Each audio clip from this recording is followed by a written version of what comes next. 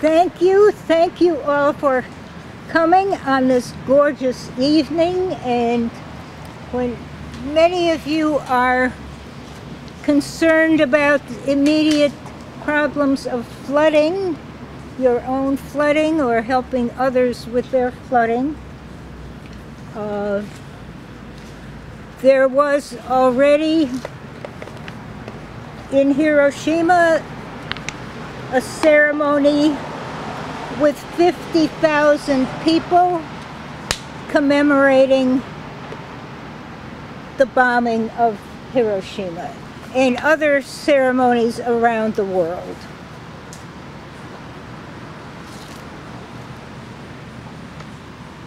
This is very timely. We have the movie of Oppenheimer now being shown, and we have some threats about nuclear arms in the war in Ukraine. So the bombing and the flooding are not entirely unrelated. The bombing is a result of our inability to live in harmony with other human beings. And the flooding and climate change is a result of our inability to live in harmony with nature.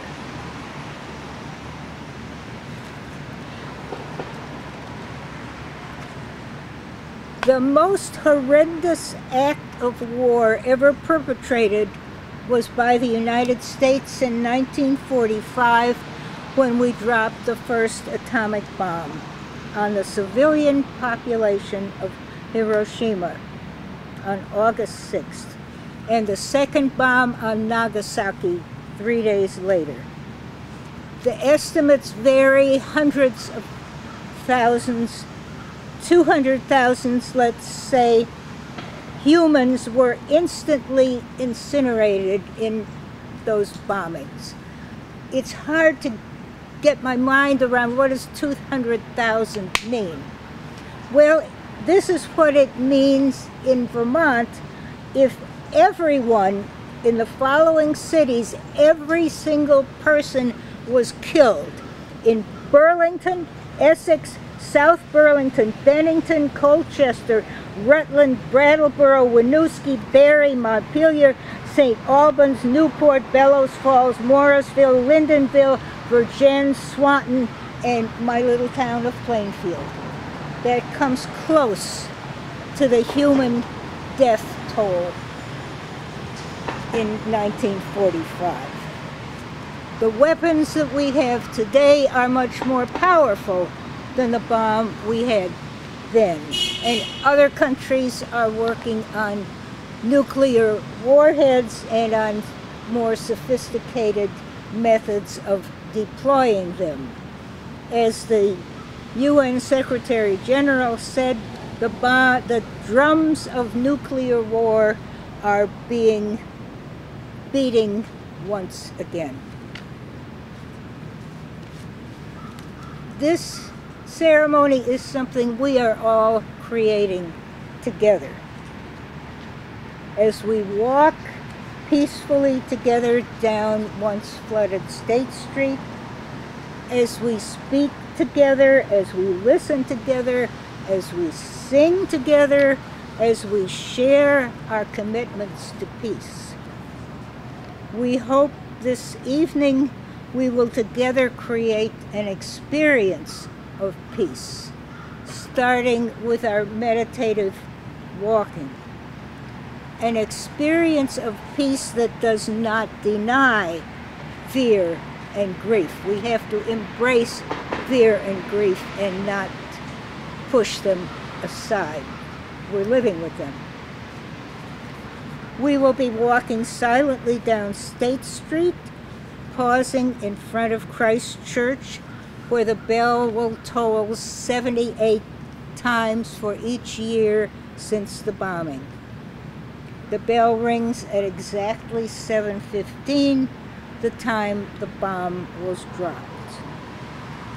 We then continue walking to the high school, where we will form a circle, and first thing will be a reading of stories from Hibakusha, survivors of the bombing.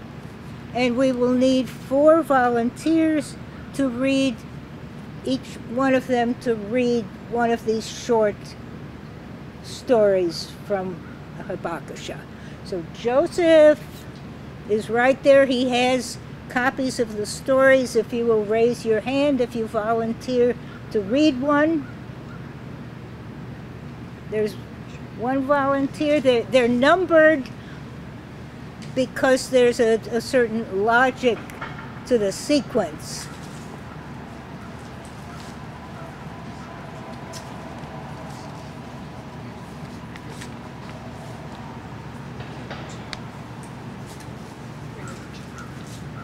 All right.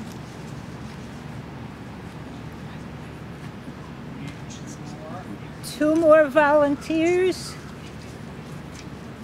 Number, says it on the reading number 3. And one more person? Thank you.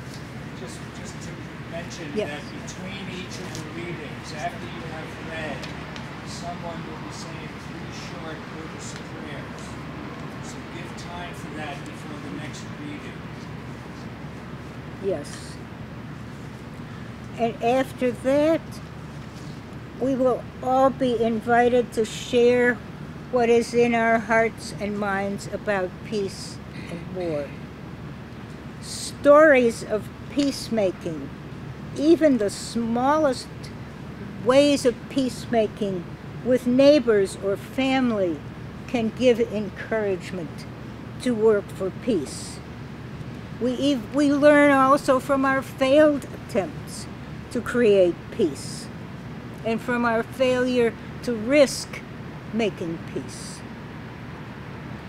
Then Rick and his friend George will be leading us in peace songs, and finally we will each take a flower from this beautiful Vietnamese-made basket, and we can't go down to the river as we have in the past. The river is blocked with trees that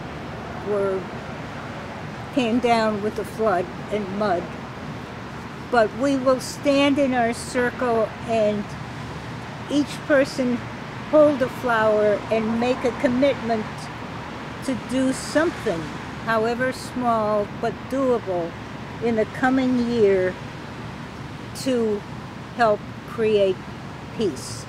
And you can be thinking about that in advance if you wish. And now Mary will talk about... Do I have to get in front of the mic? I don't know. That would be great if you could.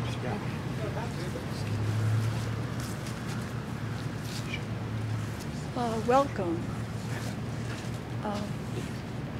We begin, this is a commemoration of probably the greatest act of state-sponsored terrorism on the history of the planet.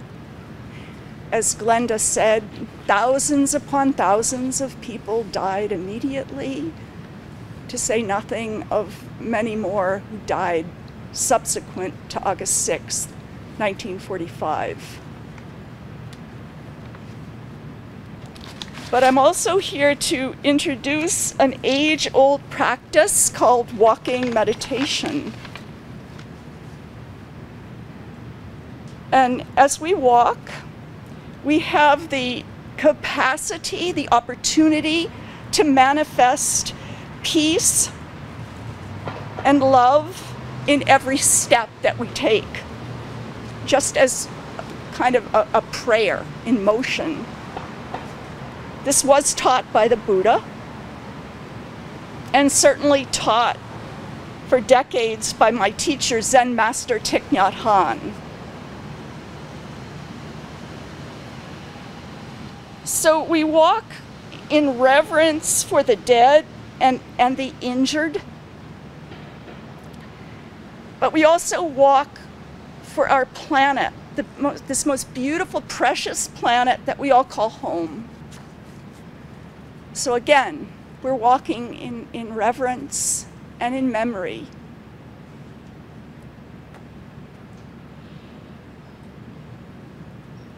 With each step that we take, we have the opportunity to caress the earth. We touch the earth very, very gently. We're not walking to get somewhere. We're not walking to burn calories.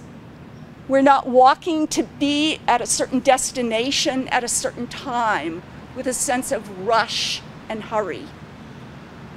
It might be hard to understand, but something as simple as walking has a great impact on the health of the earth, as peculiar as it sounds. So tonight, for the next 40 minutes, we're going to walk in peace with very, very gentle, gentle steps. With each step, we come into the here and the now. Not in the future, not in the past, but into the present.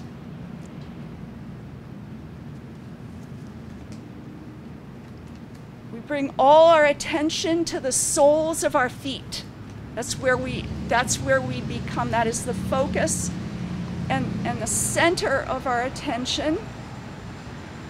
We become aware of how our feet contact the earth and the fluid motion of our feet. And although indeed we are moving, in another sense, we have stopped. We have stopped our worry, hopefully, and our fears.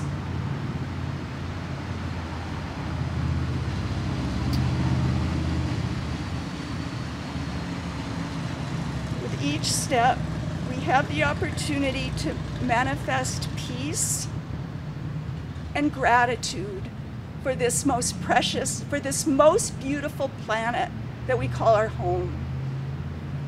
I always regard walking meditation as a sort of a prayer, a much, much more meaningful prayer that I learned than that I learned in Catholic grade school. This is a silent walk. We turn off any devices. We have to keep to the sidewalks because we don't have something called a parade permit. I think Glenda well described the route. We have a couple of crosswalks that we will negotiate. We'll cross State Street, headed toward Christ Episcopal Church. And then when we stop, when the bells toll and we all stop, it's an opportunity to offer, in the spirit of meditation, contemplation, or a prayer, that this horrific act is never, ever repeated. Whatever language spirituality speaks to us, we offer a prayer to the universe.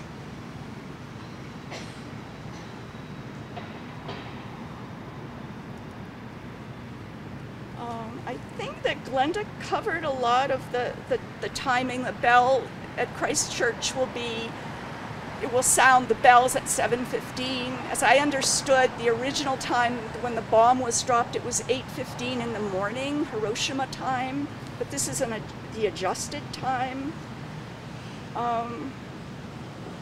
And then we all resume walking down State Street to Montpelier High School for the formation of another circle.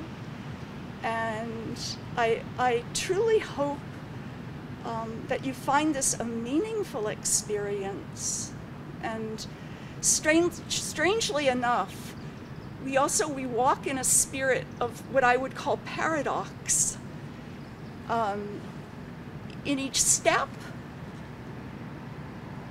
we call to mind the tragedy but then we also, the joy of being alive as a human being. So we're walking as kind of an exercise in paradox. Life is full of paradox. So I truly hope that this is a meaningful experience. Walking is something we do every day.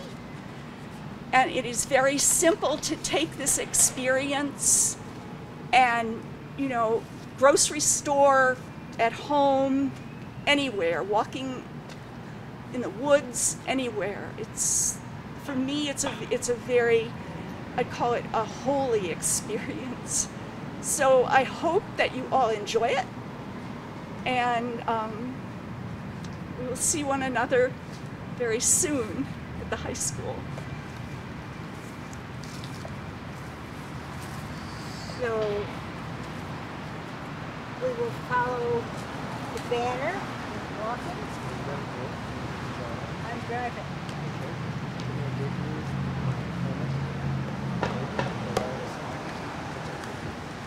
Well, I thought Joseph was. You did. I can ask him.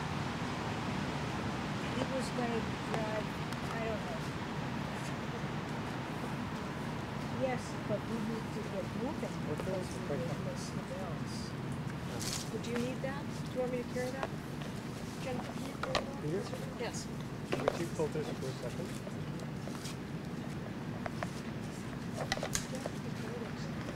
Well, Oh, Glenn, it just started. Very good. I'm getting my sunglasses out of the car.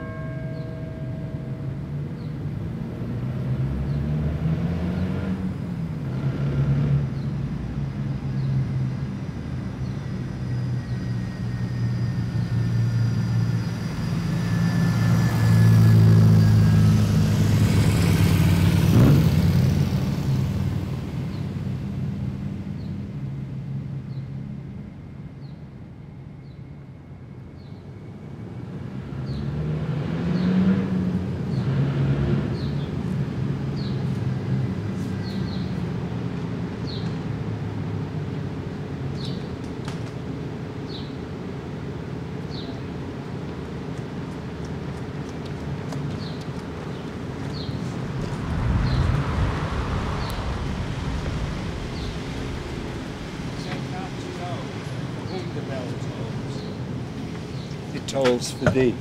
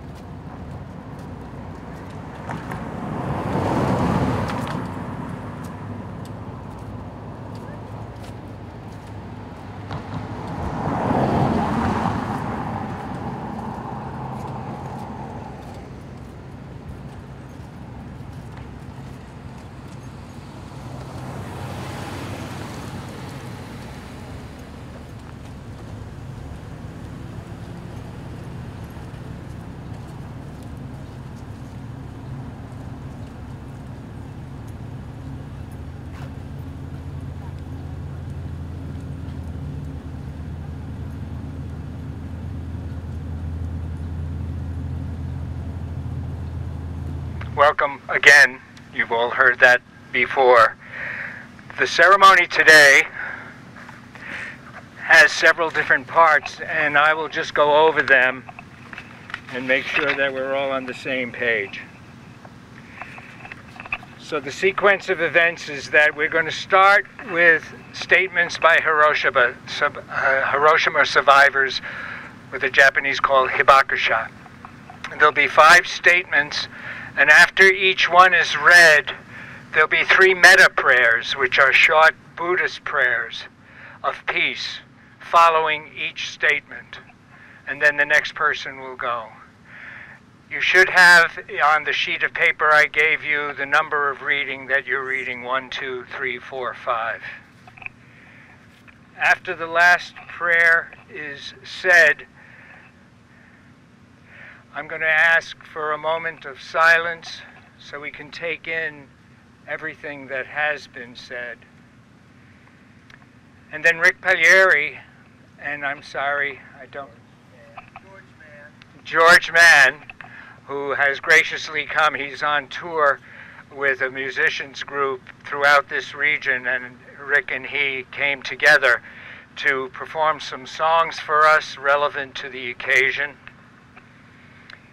And then Glenda has a poem that she wrote that is very fitting for this occasion. And then there'll be the flower ceremony.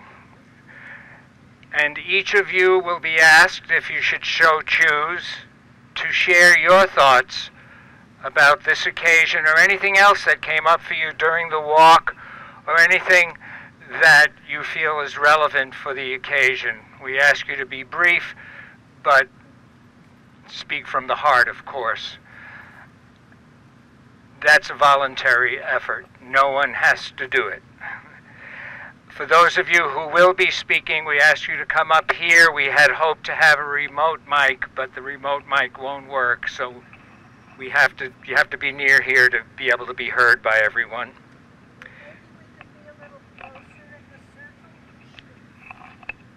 If people want to close in a little bit, that'd be great.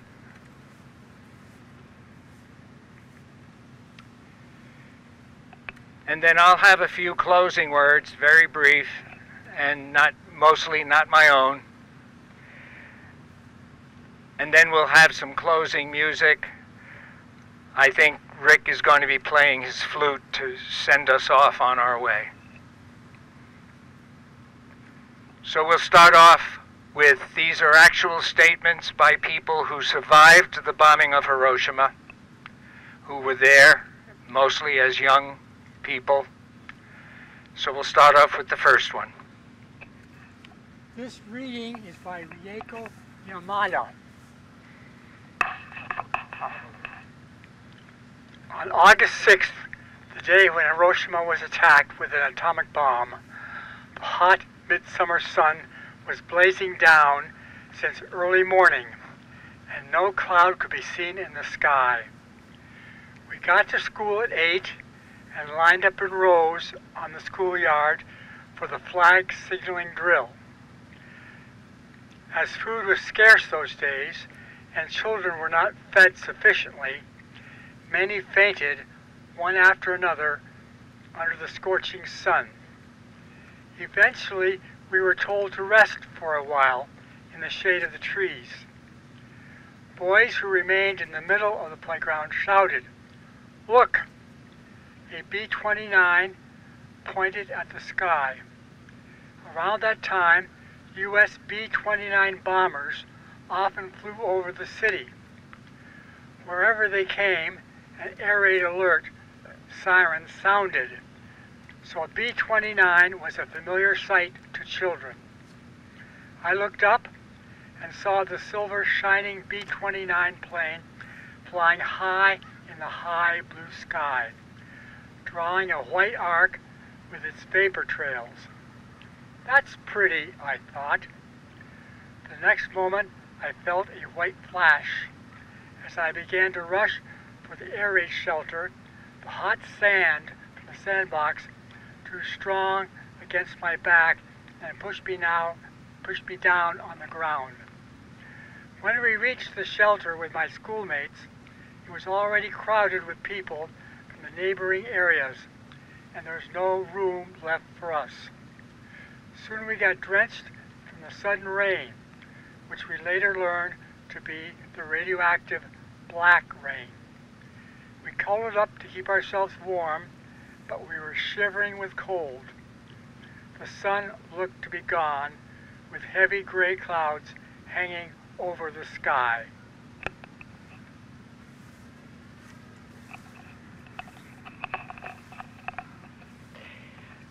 The following verses are taken from the Metta Sutra taught by the Buddha, and when practiced in a spirit of love, will take the mind to the four highest abodes, heavenly abodes.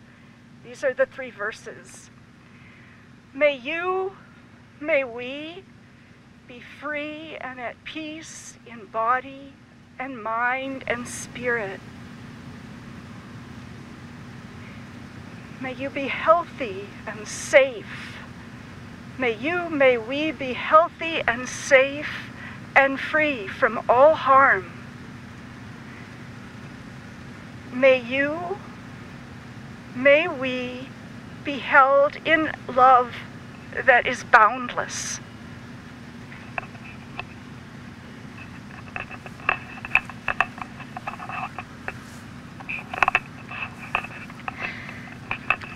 This statement is by Junko Watanabe. On August 6, 1945 at 8:15, my mom was at home with my younger brother. My elder brother and I were playing in the yard of a temple near my home. Then my mother felt a strong wind, a terrible wind, and she saw burnt papers falling in front of our home. My mom was surprised, and she came to get us at the temple. At that moment, the black rain began. The rain was black and sticky. Before the bomb was launched that August 6th, the weather was nice in the morning, and they say that the atomic bomb exploded 580 meters above the Earth. Then, since it exploded high above, it does more damage with its hot rays and hot wind, which burn people. After the bomb exploded, all the dust and papers flew upwards, and then came the black rain with radiation. After being exposed to the black rain, my body had this condition. I suffered from diarrhea every day. I could eat, but no nutrients remained in my body. They all were lost, everything that I ate. My parents thought their daughter would die. In fact, I was only 2 years old, and I cannot recall any disastrous scenes. I, being a survivor, have fortunately had no physical problems, although there are many doctors who say that the effect of the radiation also shows up in future generations.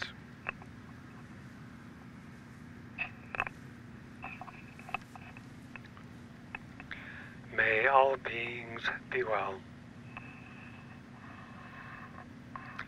May all beings be safe and know an end to fear. May all beings be at ease.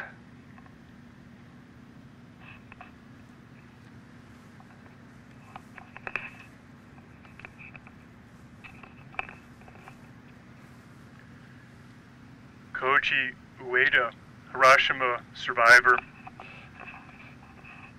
There are 3 Kabakachi in my family, namely my mother, my sister, and me. My mother, who was 26 years old at the time, rescued the injured victims and escaped from the bombed city carrying my 2-year-old sister on her back.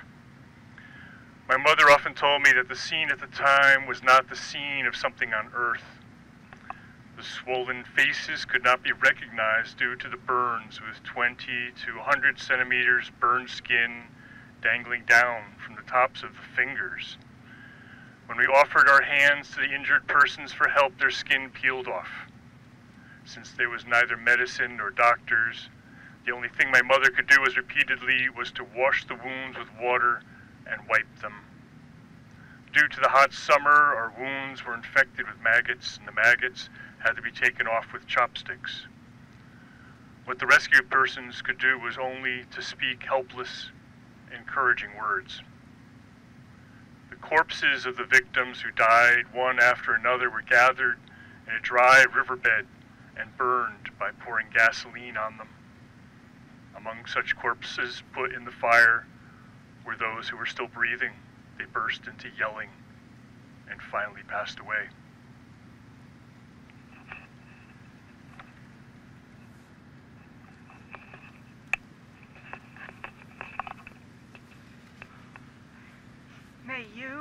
May we be free and at peace in body, mind, and spirit. May we be healthy, safe, and strong, and free from all harm. May we be held in a love that is boundless.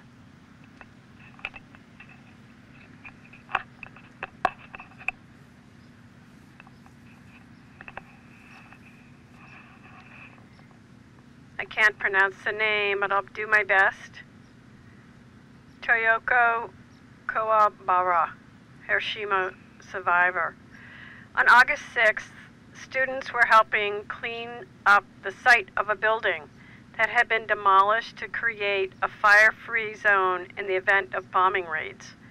While Chiyoko was resting under a large camphor tree because of her stomach pain, she heard someone say, "There's a plane overhead." Though she was 800 meters, about half a mile, from the hypocenter, she didn't see the flash and was thrown unconscious into a large hole where she was covered with debris. After regaining consciousness, she struggled desperately out of the hole. 3 friends appeared out of the gloomy darkness. "Chiyoko, you're alive, but what a terrible injury." That's when she first realized that the skin on her head and forehead was burned and had fallen away, sticking to her face. Her hands were also burned, and their skin was left dangling. Even though it was still morning, it was so dark that they couldn't see a thing. Once she was able to see again, Chiyoko saw people walking, with their skin hanging down, their faces swollen, and their bodies burned. Old people had been put on stretchers and then left behind.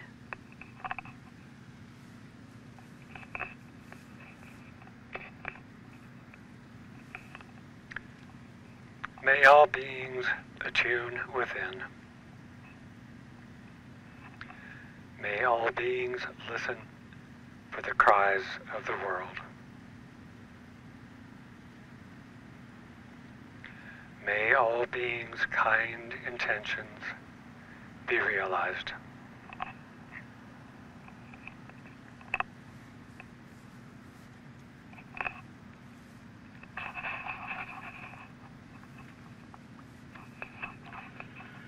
Shigeko Sasomori.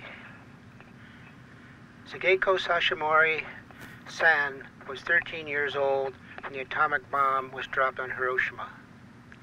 Hearing the sound of a plane, she looked up to see a B-59 flying overhead. Seconds later, she was knocked unconscious by the blast. When she came to, she was so badly burned that she was unrecognizable. Shigeko repeated her name and address over and over until she was finally found by her father. Years later, she would travel to the United States in 1955 as part of a group of young women known as the Hiroshima Maidens. While in New York, she underwent numerous plastic surgery operations.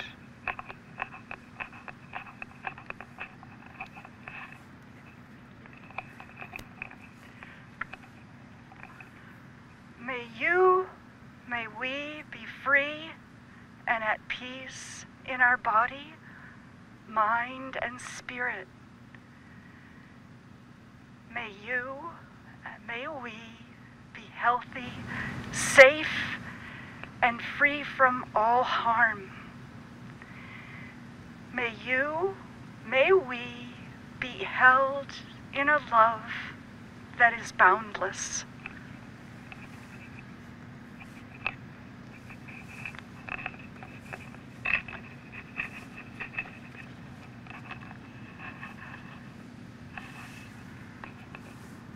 We now would like to invite each of you, if you choose to share your thoughts and feelings, if you would come up to the mic.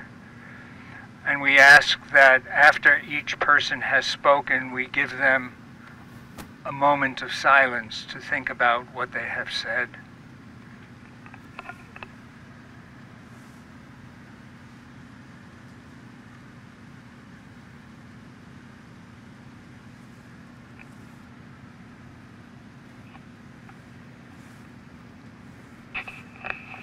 Thank you. So,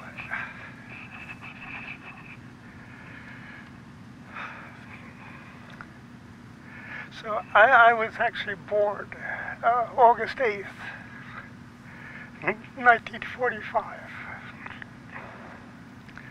And as you can tell, it still resonates with me. However, I think, it was said earlier that what we're involved in is very paradoxical. It's very tragic, and yet somehow we need to find joy or happiness. And I think that my life was lived that way.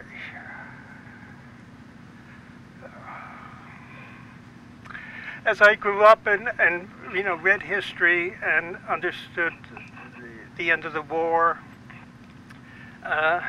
it just seemed so tragic. And yet, when I would talk to my mother about it, she thought it was a wonderful day. She was so happy for me to come into the world, but also for the war to be ended. And I think that's what we live with. And I think it was so good to have the prayers following, the very tragic stories.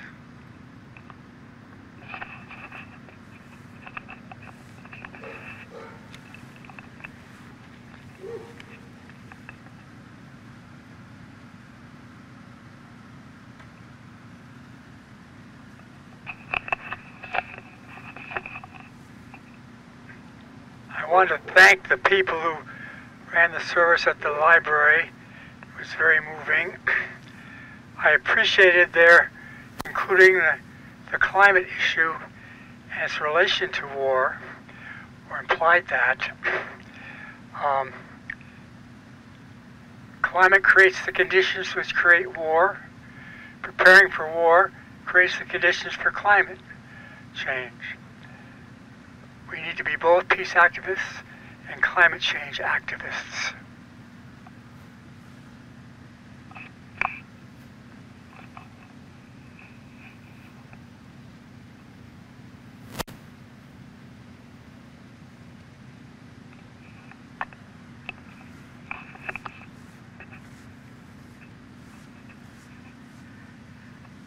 I think the stories we just heard from the survivors of the bombs are very important. We often hear of the great destruction and the immediate deaths, but we also need to be aware that many survived the initial attacks but suffered greatly immediately and for years and years afterward.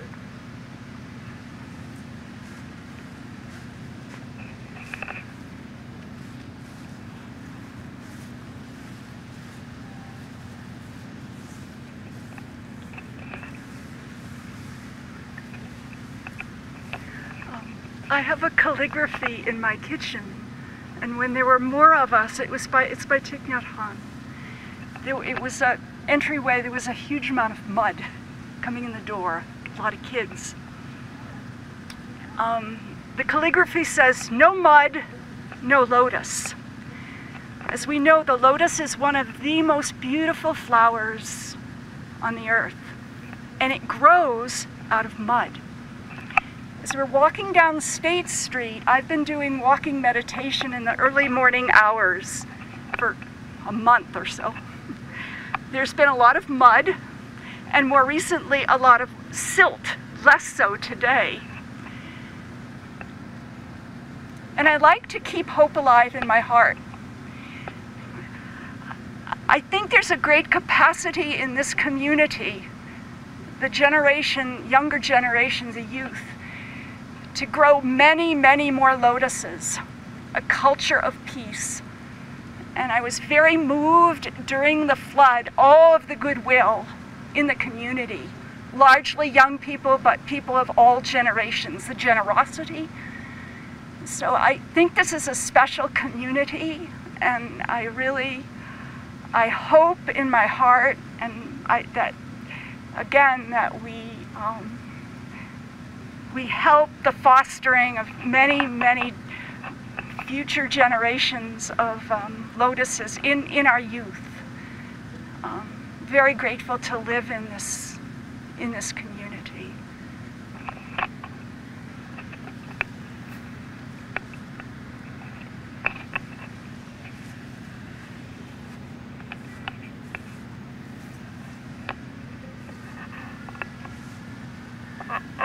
I wanted to find a peacemaking story to share, but the only peacemaking story that came to mind was a story about inner peacemaking. We're concerned now about disarmament, nuclear disarmament, but there is also inner disarmament. And at a time when I was accused of actions that were not so, I immediately became defensive. And of course wanted to attack, wanted to prove myself right. I was picking up my sword and shield, and we will be singing. You have to stand behind. Sorry, dear. Oh, okay. I told you that. So I realized that my sword was my anger, my aggressiveness, wanting to get back, wanting to prove myself right, and that my shield was self-protectiveness, and that in order to have inner peace, I needed to lay down that sword of aggressiveness and lay down that shield of self-protectiveness and be open and be more peaceful. Thank you.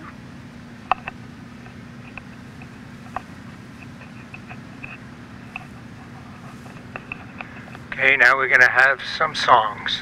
Gentlemen?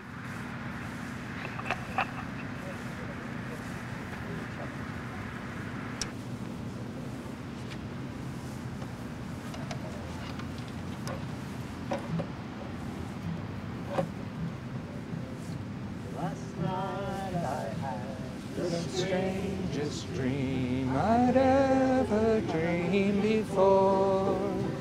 I dreamed that all the ways are good and end to war.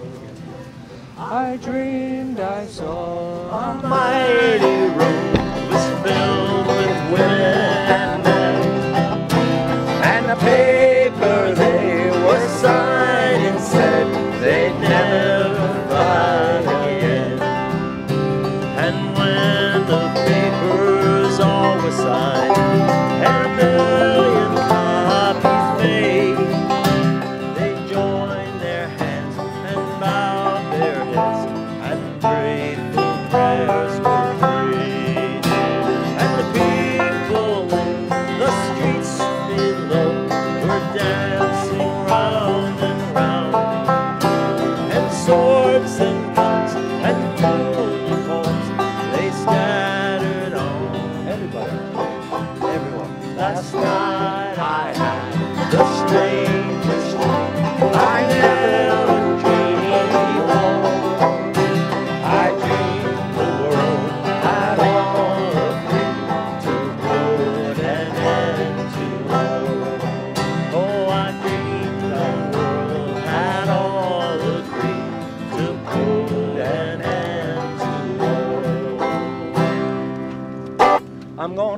down my sword and shield down by the riverside, down by the riverside. You got the right key, right? Well, let's try that again. All right.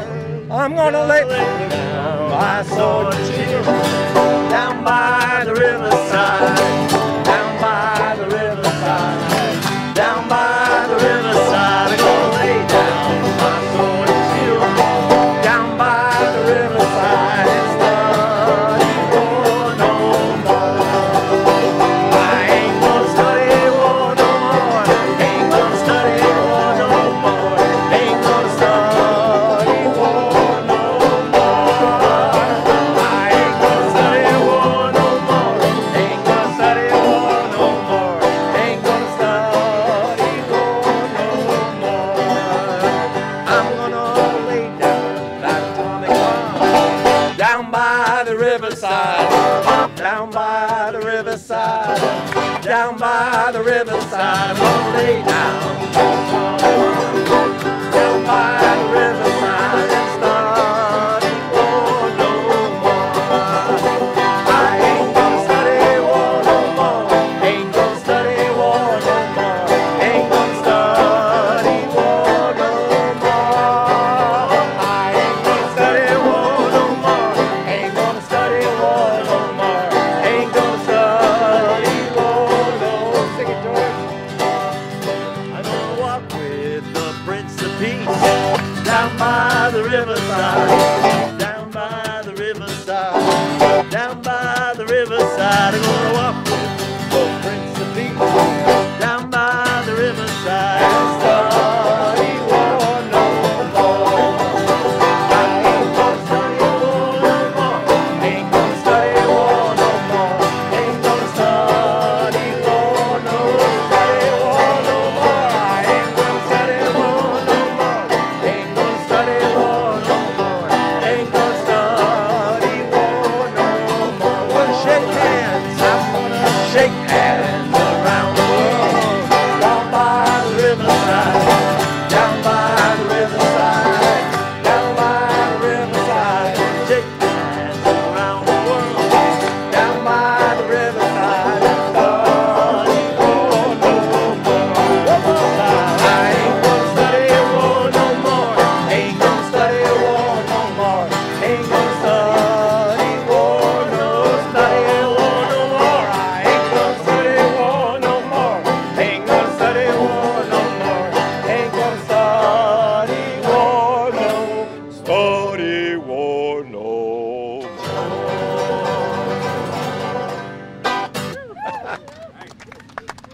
Well, this is my friend George Mann, who's come all the way from Ithaca, New York. And George has a special song that he's going to share with you. Yeah, well, one in keeping with the spirits of today. It's really meant to be played on piano, but couldn't bring the piano today, and you don't want to hear me play piano anyway.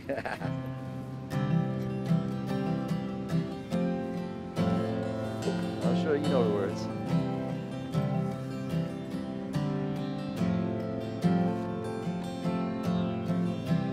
Imagine there's no heaven. It's easy if you try. No hell below us, above us on the sky. Imagine all the people living for the day. Imagine there's no countries. It isn't hard to do. Nothing to kill or die for, and no religion too. Imagine all the people living life in peace. You may say I'm a dreamer, but I'm not the only one. I hope someday you join us, and the world will live as one. Imagine no possessions.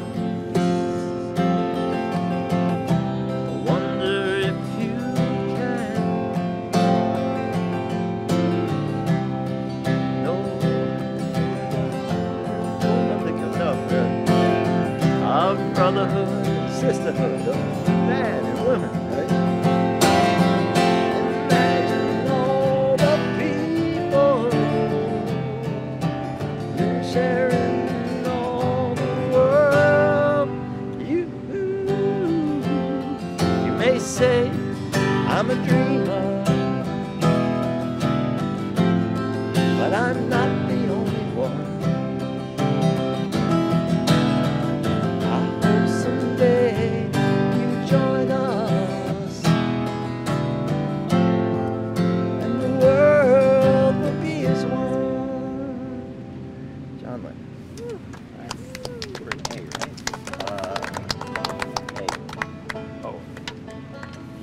This is a song that you all know, and you know, both George and I have worked together with Pete Seeger, and that's one of the reasons that George is here. We're going to be doing a special concert over in Johnson Tuesday night. on Tuesday night. Weekly concert on the Green. That's why I came up, so we could sing some of these old songs from Pete and Woody and the Almanac Singers. Tuesday night, 7 o'clock. If it doesn't rain, right? And one of the things about Pete, when he wrote this song about where have all the flowers gone, usually when they talk about the song, they talk about that he got inspired by reading this Quiet Flows the Dawn, which a lot of times back in the old days that people would just attribute that to the Soviet Union. But of course, if you look at where the Don River is, it's in the Ukraine.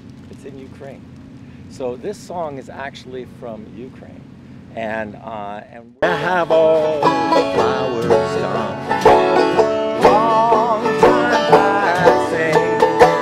Where have all the flowers gone? Long time ago. Where have all the flowers gone?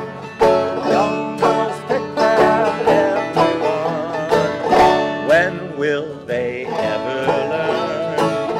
When will they ever learn?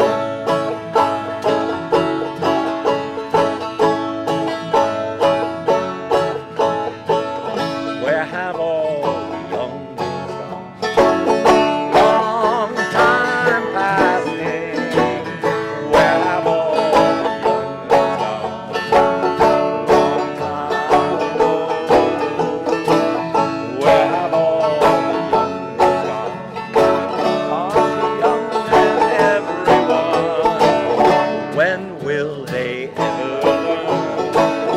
When will they ever learn?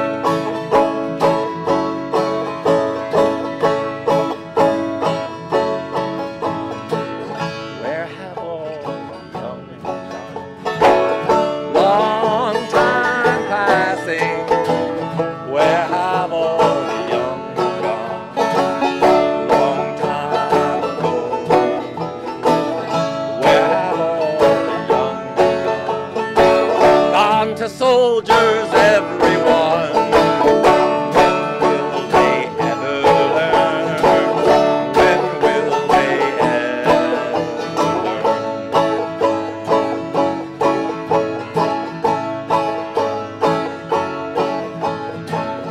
Where have all the soldiers gone? Long time passing. Where have all the soldiers gone? Long time ago. Where have all the soldiers gone? Gone to graveyards, everyone. When will they ever learn? When will they ever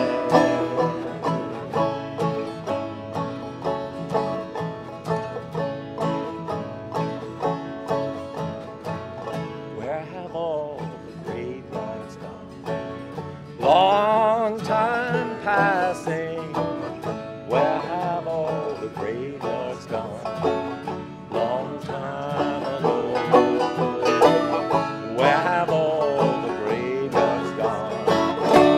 into flowers, everyone. When will they ever learn? When will they ever?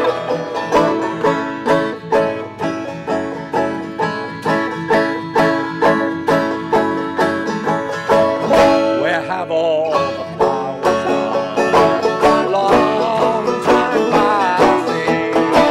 Where have all the flowers gone? Long time ago. Where have all the flowers gone? Young girls pick them, everyone. When will they ever learn? When will they ever learn?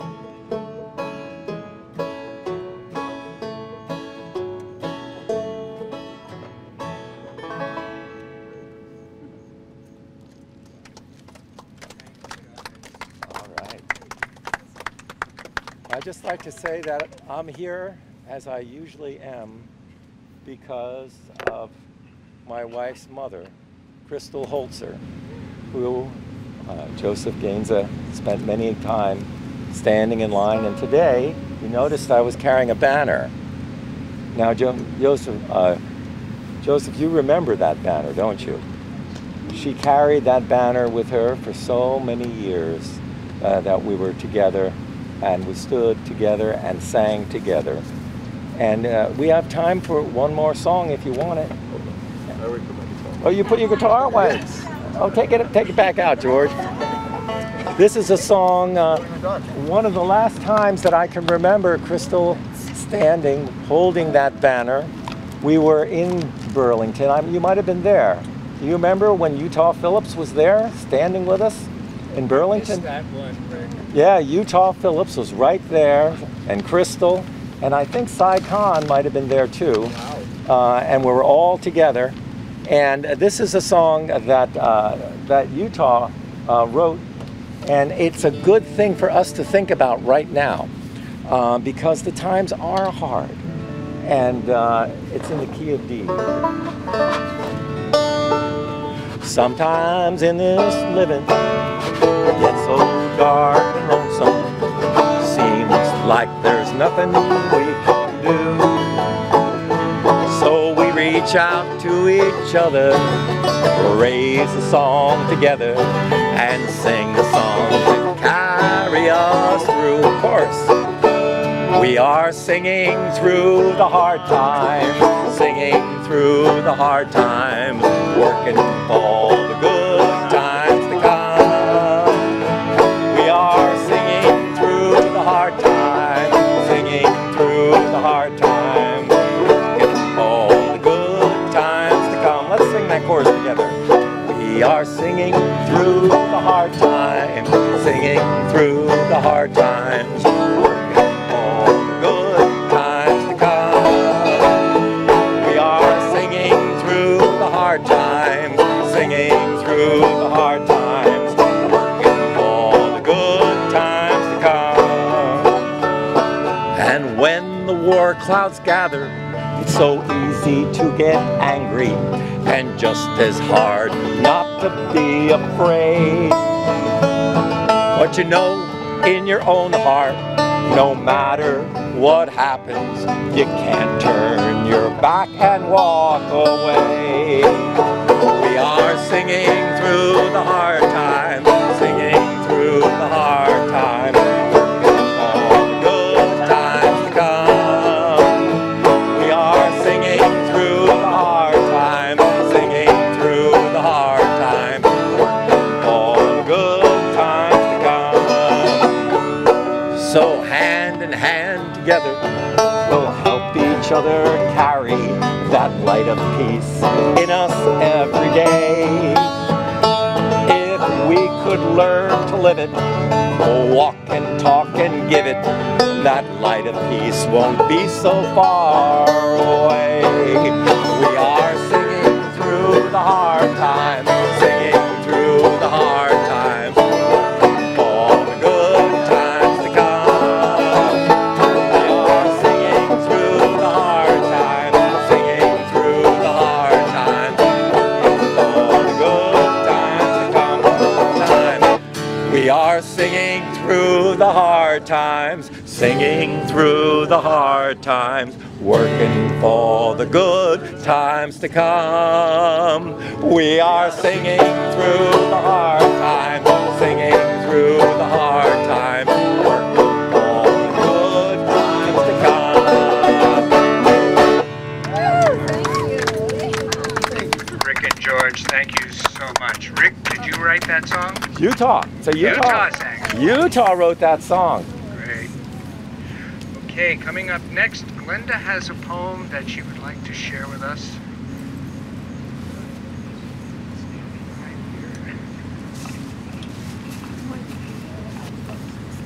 A couple of weeks or so ago, when I was feeling I had really hit the bottom with everything that was going on, including some deaths of people I knew, I wrote, and I looked out the window and I saw my flower garden, and I wrote this poem.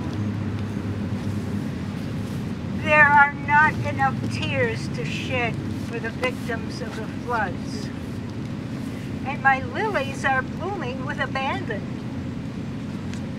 There is not enough grief to mourn the victims of the Hiroshima bombing we remember again. And my flocks are spreading their fragrance. There is not enough compassion to soothe the suffering of David Hill and Ann Kilmer. And my snapdragons are bursting like Technicolor popcorn. I am brought low by the sorrows of the world, and my golden glows are reaching their yellow sprays up to the sky. I am here, say the snapdragons, and phlox, and lilies, and golden glows. I am here now, just now.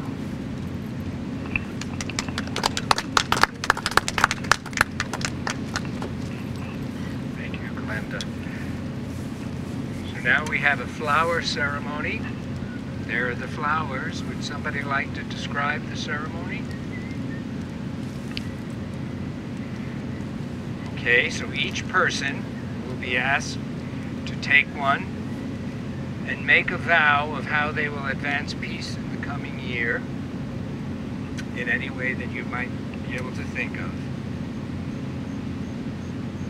We can't pass the mic, so if you do wish to say something, you have to come up here. Or you can speak loudly from where you stand. Pardon? Or you can make the vow to yourself. Thank you.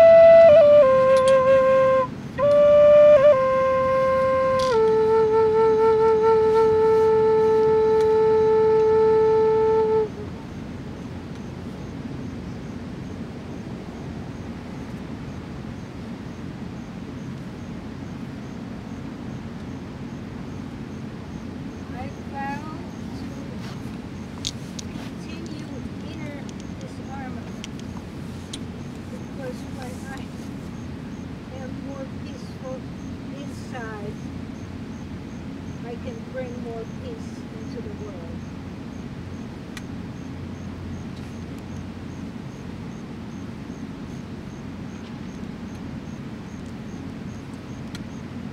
About to listen deeply in people's lives.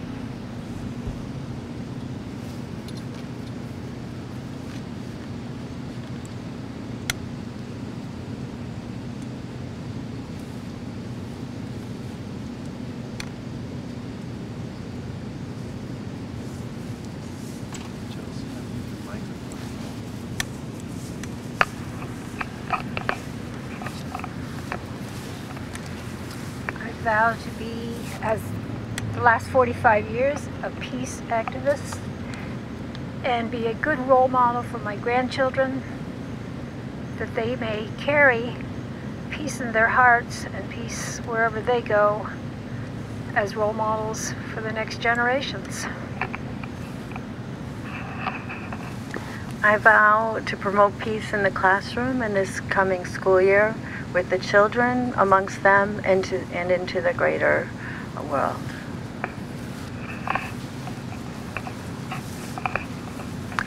I live in a building that can be somewhat anonymous. People pass in the halls without really seeing each other. I vow in the coming year to be more present, to practice being more present with the people I encounter.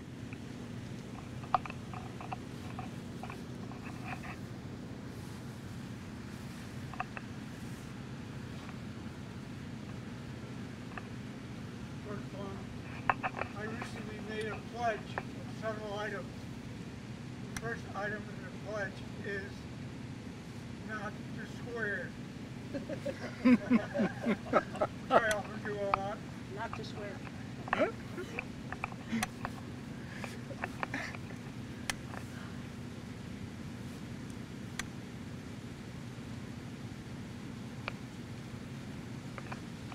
So in closing, I've been asked to say a few words, and I'm going to read mostly what I have to say, but walking through Montpelier this evening, I'm sure every one of us experienced the grief of what we saw in front of us.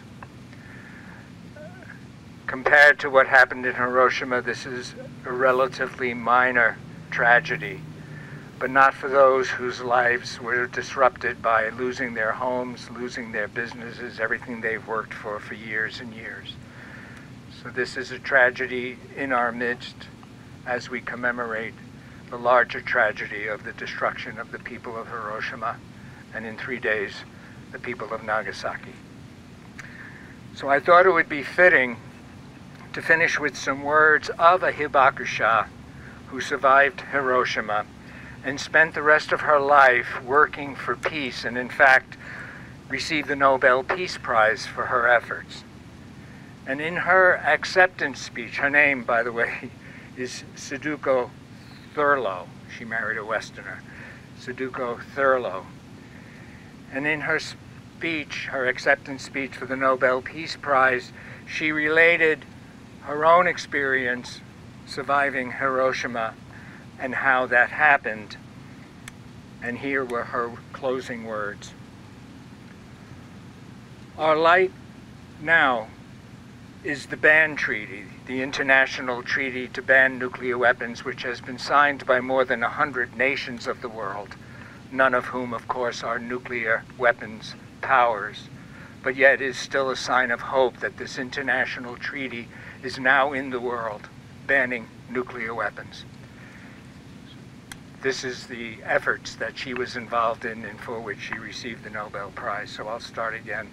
Our light now is the ban treaty, to tell all in this hall and all listening around the world, I repeat those words that I heard call to me in the ruins of Hiroshima. Don't give up. Keep pushing. See the light. Crawl towards it. No matter what obstacles we face, we will keep moving and keep pushing and keep sharing this light with others. This is our passion and commitment for our one precious world to survive. Good night. Thank you, Josie. Thank you for carrying the flowers. If anybody needs a ride back to the library or home, I've got room for 3 people in my car. Here.